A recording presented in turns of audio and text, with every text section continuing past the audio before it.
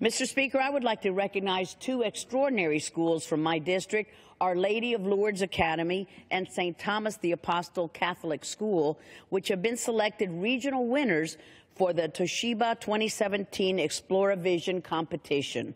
Their award-winning projects included a unique system for detecting blood clots through the use of sonar, synthetic photosynthesis, and an app to assist individuals with food allergies.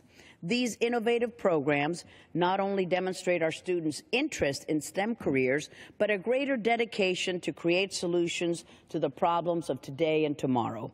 Mr. Speaker, congratulations to the participants from Our Lady of Lourdes Academy and St. Thomas the Apostle Catholic School, because this latest accomplishment further demonstrates the commitment that students in my district have toward making a better future for all. Congratulations to the winners in Lourdes and St. Thomas for the Toshiba 2017 Exploravision competition.